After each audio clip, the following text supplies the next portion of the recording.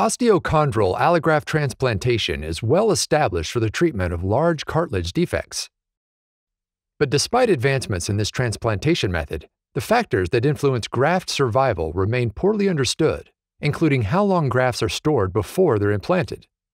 In a new study reported in the American Journal of Sports Medicine, researchers examined the effect of storage time on allograft survival in patients undergoing transplantation for symptomatic cartilage defects. Their findings suggested that prioritizing early transplantation could improve the survival rates of osteochondral allografts. The team analyzed data gathered for 132 patients who underwent osteochondral allograft transplantation by a single surgeon with at least 2-year follow-up. The 111 patients who met the study's inclusion criteria fell into 2 groups: an early transplant group who received allografts stored for 19 to 24 days, and a late transplant group receiving grafts stored for 25 to 28 days.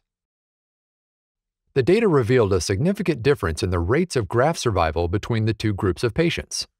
While approximately 93% of the grafts in the early transplant group had survived to 5 years post-transplantation, only about 70% of grafts in the late transplant group had survived that long.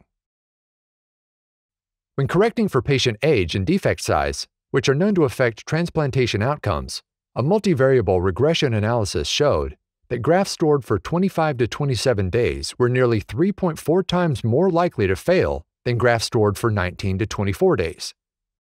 Further analysis identified 24.5 days as the optimum cutoff time for storing allografts with respect to graft failure at 5 years. While patients were not directly case-matched for factors such as age, sex, body mass index, or lesion location and size, there were no statistically significant differences in these attributes between the early and late transplant groups. While logistical challenges can certainly affect the timing of graft storage and implantation, the findings stress the importance of prioritizing early transplantation of osteochondral allografts whenever possible.